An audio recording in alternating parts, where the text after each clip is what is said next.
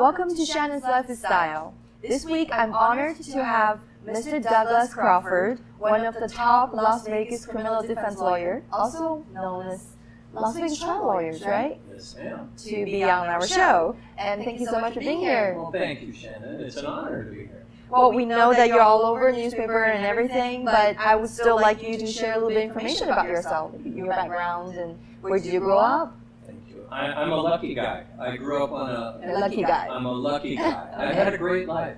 I grew up on a ranch in Northern California, a very tiny town called Tule Lake, California. My grandfather and grandmother homesteaded there in 1938. He was a World War I veteran. The U.S. government awarded homesteads, 80-acre pieces of land. All you had to do was locate to the land and farm it for 3 years and you owned it. So we started there. He raised his family there, including my father and my uncles. And then I grew up there as well. My father bought our own piece of land in the 60s. So you're like a farm boy? Farm boy, farm and ranch. I grew up on a working farm. We farmed potatoes and grain and raised usually a steer or two, and so you know I grew up in a great place. It was a good place to be as a boy. It's quite a different lifestyle from being a lawyer. Big time. And what made you want to become a lawyer? I realized very early that I had no major gifts in life. I was not a great, You're too humble. well, I wasn't a great athlete or anything like that, but I knew that I could talk. And I thought, literally, when I was in about 7th grade, I thought, what profession could I engage in that would utilize my persuasive skills? And I immediately thought of being a lawyer, and I ran for class president in 7th grade on the plank that I would become a lawyer someday, and I won.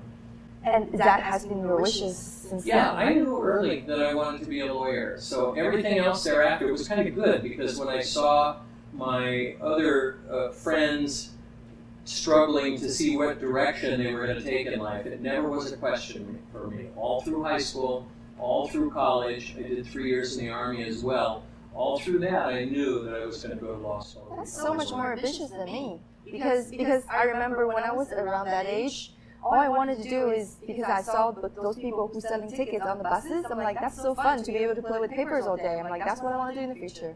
But anyhow. That would have been worthwhile too, Shannon. I can see. Pushing papers, right? Yeah. That's fine, that's fine. Thank you very much. And so then you directly just wanted to be a lawyer, and you went and you actually a go-getter. After I graduated from high school, I went to the mailbox to get my acceptance letter to University of Oregon. When I opened the mailbox, I saw that there was a letter from the Department of Defense. I literally thought, why would the Department of Defense be sending me a letter? And I opened it up and said, greetings, you've been drafted into the United States Army. So that threw a monkey wrench into my plans, but I enlisted in the U.S. Army for 3 years instead of got drafted for 2 years. I lived in Europe in the U.S. Army for 3 years, traveled all over Europe, had a great time. Had a great time, so that was a great experience. So wonderful. I bought a $300 Volkswagen Beetle my 3rd day in Germany, and I drove the wheels off that thing. I went to every country in Europe. So it was a good education, too.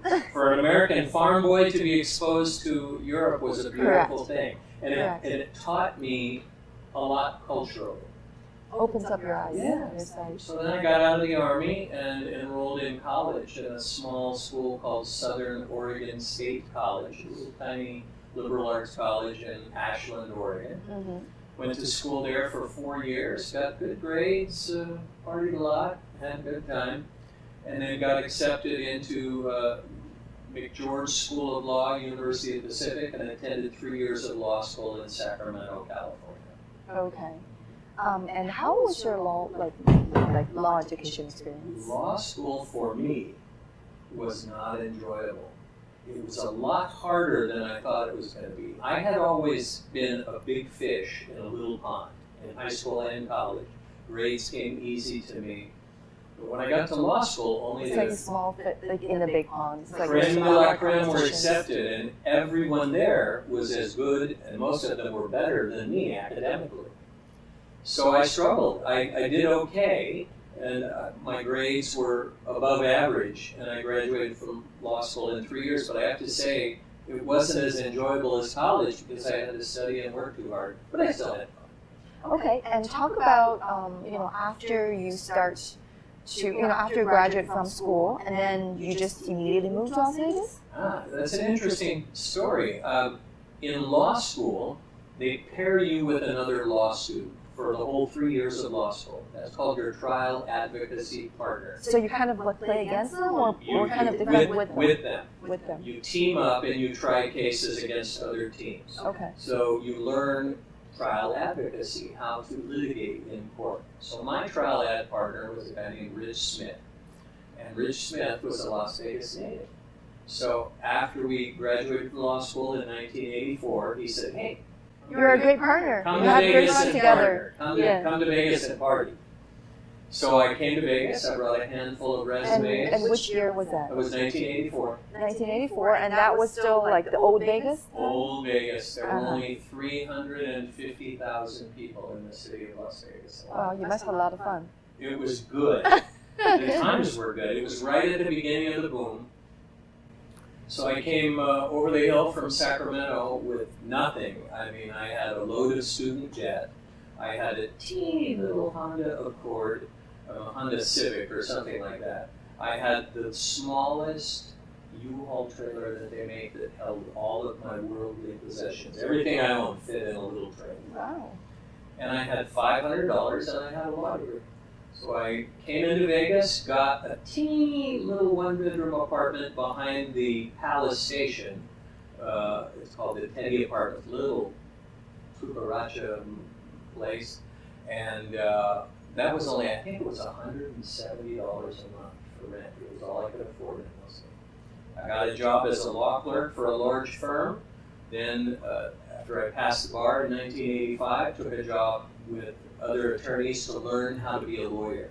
The difference between me and many of my peers and the kids now is that many of the young law students who are graduating from Boyd skip that interim step and they go straight from law school to opening their own firm. That's a big mistake. You have to learn how to be a lawyer. Law school does not teach you how to be a lawyer. It only teaches you the way to think. Teaches you how to think like a lawyer. That's very perceptive. You're the first person that understands. Because to me, I would think it's the same thing as a lot of other things. You know, when you really get to the real world, that's really when you learn the real experience. Correct. Yeah. So I got to be mentored by one of the greatest lawyers in the history of the state of Nevada. He was a Nevada Supreme Court Justice, Michael Cherry. He taught me how to litigate, how to do criminal defense, and how to do a divorce. I practiced with him for several years, and then in 1989, opened up my own law practice, and from 1989 to the present, I've always had my own solo law practice. And can you share with us one of the most, let's just say the most high profile, or maybe like one of the cases that you're most proud of? Those are really two different things. I've had some very high-profile cases over the years. The most high-profile case I had was I represented a woman named Shannon Collins. And the reason that I can speak about the case is because she is deceased now. She died in prison. She was accused of kidnapping women in Central America, bringing them into the United States, and she kept them prisoner in her home and literally sold them to other people as slaves. That case, you defended her. I defended her in a civil case involving the people she kidnapped suing her.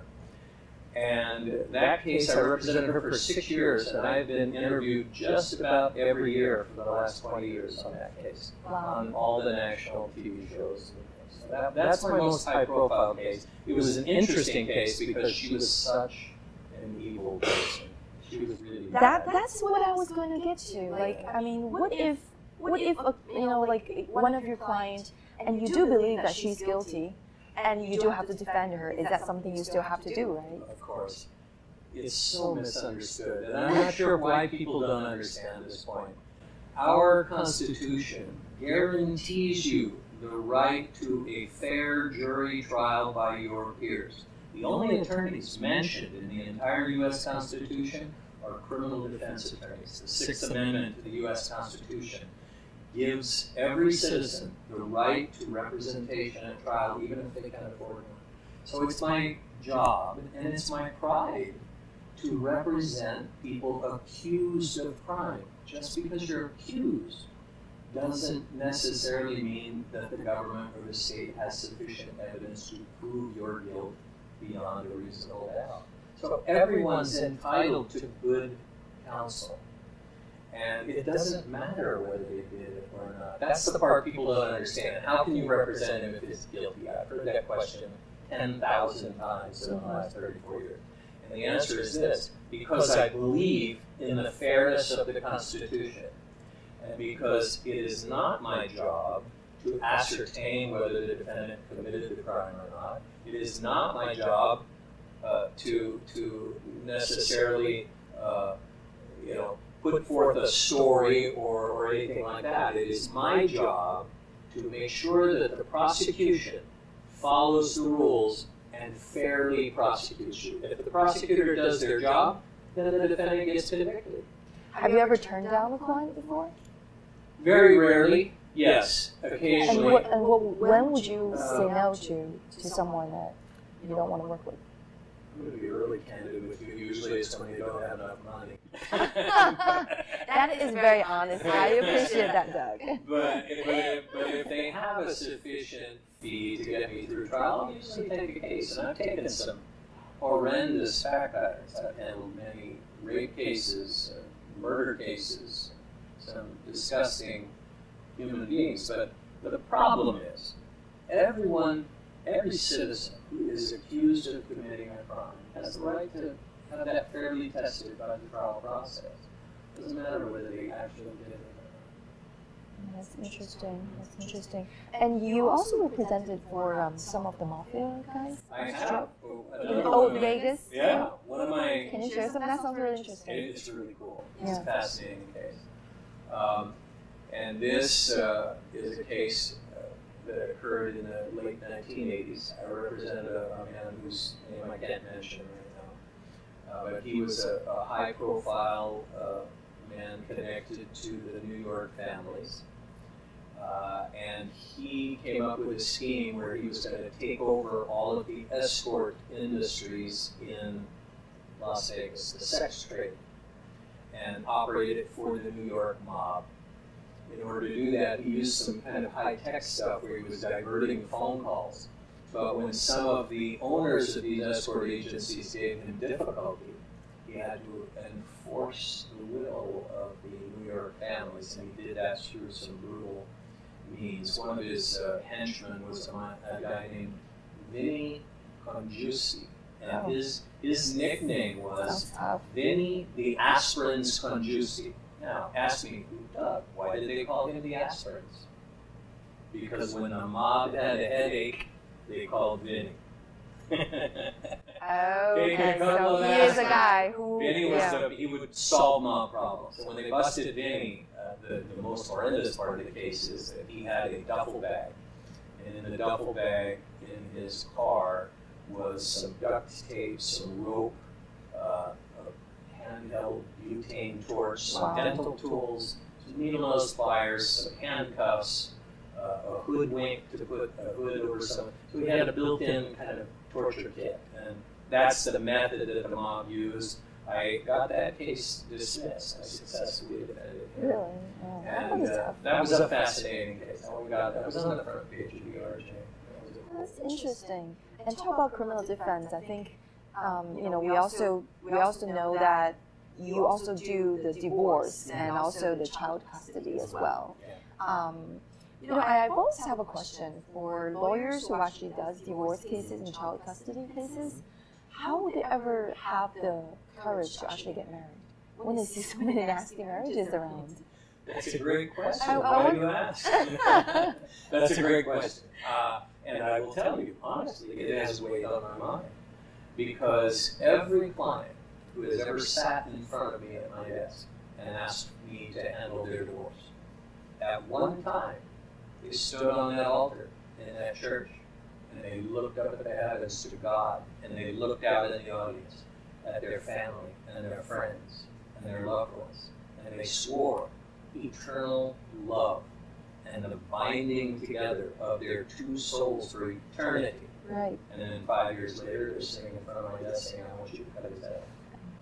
So, to answer your question, I have always viewed marriage very skeptically. I've never been married. I have had one long-term live-in relationship with a beautiful woman who's still my dear friend. I don't have any kids, but at this point in my life, I've kind of mellowed. I think that at this point, I'm 64 years old. But you know what? I think I could get married now, maybe. Okay. Well, let's do an infomercial for you later on. There we go. Yeah. So that's it. So would you say that you're more like a marriage counselor? Like, because I think that's what, when marriage couple come here, they would say their problems, and I mean, in order to actually, you always try to help them, discuss with each other instead of like going to court. So would you say that that's one of your roles? I mean, I'm just kind of... It is some divorce attorneys. Mm-hmm. It's not one of mine. Okay. And I view it differently than many others. You have a very different style. If a couple asks me to, I will mediate and attempt to, even for reconciliation. But that's very rare. Usually when they get to the point where they've hired me, they're looking for a true advocate to go in and, quote unquote, defeat the other side and obtain the most benefit from the divorce process that helps them. And that's what I do best. I'm known as a kind of a Rambo litigator, a cutthroat courtroom guy. I like to tell my clients that when we go into court, there's not going to be anybody standing up with you and me at the end, and you're going to get what you want. It doesn't always happen that way, but we have a very good success rate and we do well. If people ask for counseling, I send them to an outside counselor. Okay. That's why you are kind of like... that's why you were named as one of the meanest defense lawyers in town. I thought that's what you said. All right, so let's talk about your own life. I know that as very successful lawyer yourself, you actually went through some really big life problems. Do you mind share some with us? I've been open about it. Yes. And I'm proud to be open about it. Okay. I've been diagnosed with drug use disorder, alcohol use disorder, and gambling disorder, formerly called addiction. The professionals now in the treatment area no longer use that term because it's so value-laden. Right. And the thing is that the public misunderstands that it's important to know about my conditions is we're not bad people. We have it's cliche to say it's a disease. Right, and is that the reason why you got disbarred? It is, but it's even worse than that. As part of my gambling addiction, let me start from the beginning. It's fair to say that I had a drinking and drugging and gambling problem for many years. It accelerated and got really bad to the point where I gambled away virtually all of my money, millions of dollars, everything I owned. The last money left was a few $100,000 in my attorney trust account. That money doesn't belong to me, it belongs to the client. But it has my name on the account, so I took that money and gambled that money away and then didn't have the money to repay my clients. At least you're very honest. So that's stealing. I was always honest about it from day one. So that caused an emergency suspension, and then I went through a bar hearing. They disbarred me, but I appealed that to the Nevada Supreme Court. And the Nevada Supreme Court unanimously reversed the state bar and said, you were wrong. You should not have disbarred Mr. Crawford. He showed that he had mitigating factors, that not only was he a good practitioner and ran an ethical practice prior to the addiction. And there was a time that he almost killed himself, you said? Yeah. So I got addicted, but the Supreme Court reversed it and reinstated me so I could practice law again. But yeah, that culminated about September of 2007. I woke up after a long bender and was alone in my house, and I was trying to think of who I could call, and I realized that my addictive behaviors had alienated everyone. I didn't have friends, I didn't have family. Didn't have anybody, so I was so depressed I took my shotgun and put a shell in, laid down on the living room floor, and thought if I can't think of a reason to live in the next few minutes, I'm going to blow my head off. Wow. Well, I'm glad you're here now, and at a better place, and everything is going well. It is. Well, I'm happier than I've ever been. I'm having a great time talking with you and love to learn more, but we are running out of time. Okay. And maybe as a last word, can you just tell our audience where we can find you, and also what's your name and all these good stuff? My name is Douglas Crawford. The name of my firm is Douglas Crawford Law. Our address is 501 South 7th Street, downtown Las Vegas, at the corner of 7th and Clark. My telephone number is 702-383-0090. And my website is www.douglascrawfordlaw.com. If you can use one slate to describe something to make people who are seeking for legal help, then please go ahead. Share with us. We provide a higher level of personal service than the big firms. I give you big firm service for a small firm price. Okay, sounds great. Thank you. Thank you so much, Doug. Shannon, it's been a great pleasure. Thank you so much. I know. Thank you so much again for being on the show. Anytime. Again, this is Shannon Yang. Thanks for watching, and I'll see you next week. Oh, don't forget to write to me about your thoughts for the show, or if there's a place you'd like to see in the town, or if you think your business is a real highlight of Vegas life and want it to be featured. We always do a lucky drawing among the viewers at the end of each episode and send out different surprises each week. No strings attached. So maybe you're the next lucky winner. Thanks for watching Shannon's Lifestyle. Don't go away. We'll be right back.